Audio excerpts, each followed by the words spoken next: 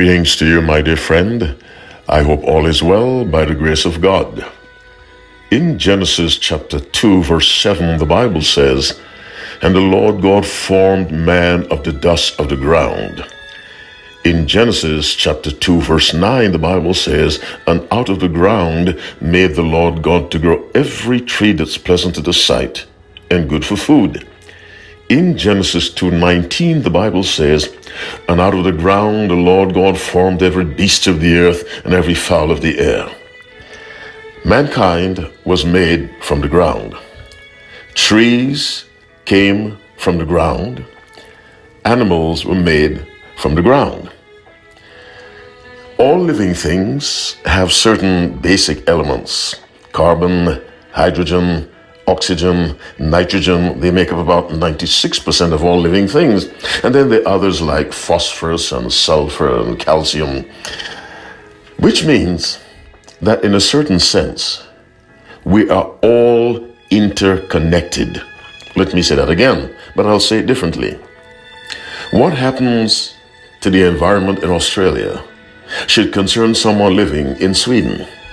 What happens to the rainforest in Brazil should concern someone living in Poland, because we are in some sense all a part of creation, which should place upon us a godly, Christ-like concern for the world in general and for people in particular.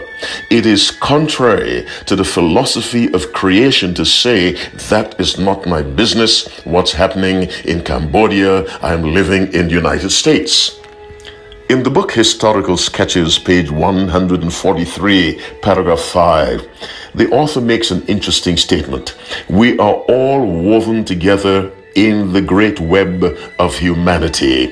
Somehow, what one person does has a chain reaction. Now, the chain reaction may not be recognized or noticed, but because of the way creation was put into place, one person's behavior has an effect on someone else, whether that effect is seen or unseen." My listening friend, the animals from the ground, plants from the ground, human beings from the ground, and the fish in the sea have the same basic elements.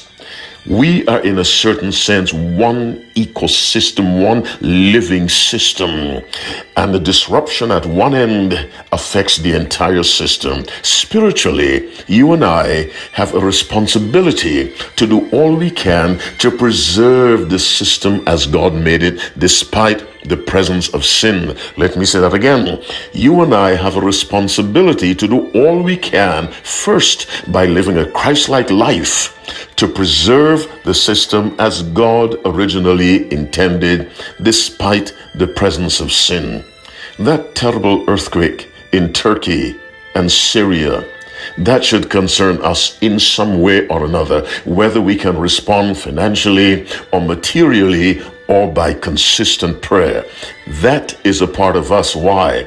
Because we are a part of this system. I say again, animals from the ground, plants from the ground, people from the ground, all the basic elements of life in all living things are the same. Carbon, hydrogen, oxygen, nitrogen, the major ones that make up 96%, so the experts say, of all living things. All of this was set up by the Creator. As you keep the Sabbath holy, remember, you are not an island to yourself. You have a responsibility to environment. You have a responsibility to your society. Let that responsibility be grounded in the fact that the Creator set up a system in which everyone has a part to play. Everything has a part to play.